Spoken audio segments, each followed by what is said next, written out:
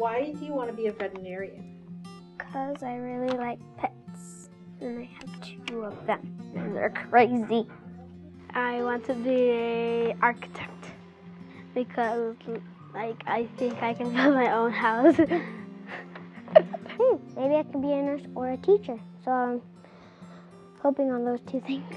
I discovered that we really have 2 worlds here in Utah, the state of Utah. We have the haves who largely live on the east side of the freeway and the have-nots that are clustered in low-income areas on the west side of the freeway and in central cities.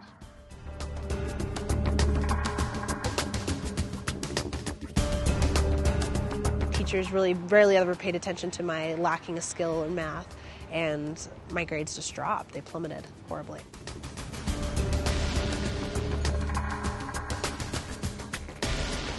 In 5th grade, I was getting really bad grades in math because it was kind of hard. Fractions, how to divide fractions and stuff.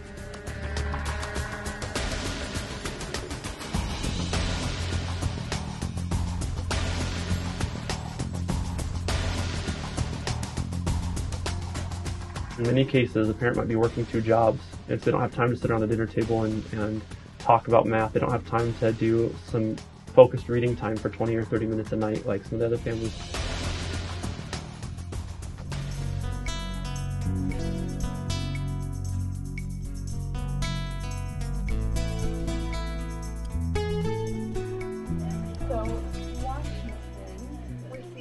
Well, I want to be a nurse, and so the schools I've applied to are Seattle Pacific, which is in Washington, Hawaii Pacific, and one in California that's called Dominican University. In private school, so everything changed. They don't really want to miss a day of school, and they're always on time. They participate more, not only in class, also on all kind of activities, including sports, and they do their best.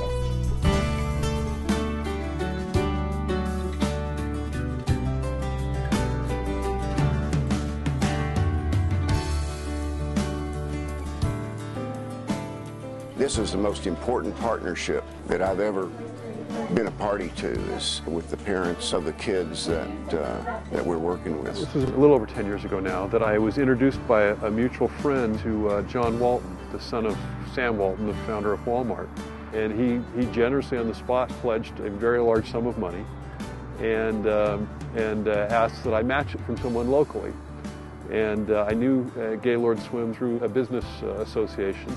Either he was working in education or he was working in public policy. And he did that and spent that time because he thought that was a way that he could contribute.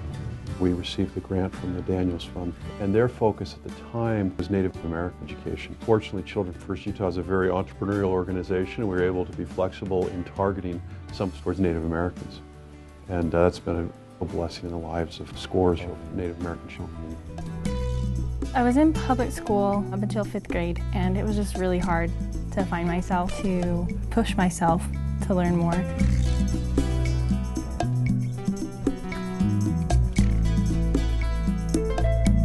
We're talking about parents who on average earn $24,000 a year, and they're only going to get half a scholarship, and they're going to have to come up with the other half. To do that, they were willing to sacrifice just about everything. Scholarship, NCFU, my lifesaver. I think I've gotten a lot more freedom, a lot more knowledge about myself and my abilities. I would just congratulate the organization on 10 years, and I think that everyone should be so proud of what they've accomplished.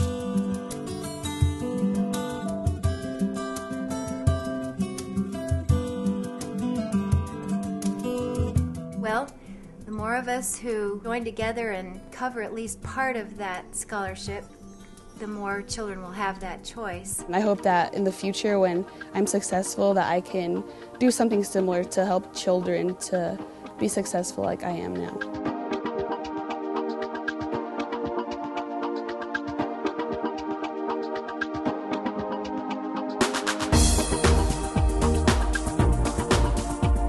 I'm proud of myself that I can actually do math.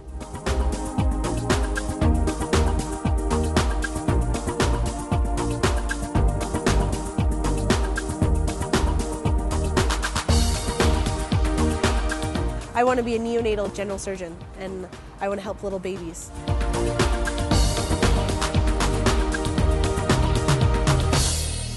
Where would you be without Children for CT? I would probably be where kind of the stereotype selected me to be.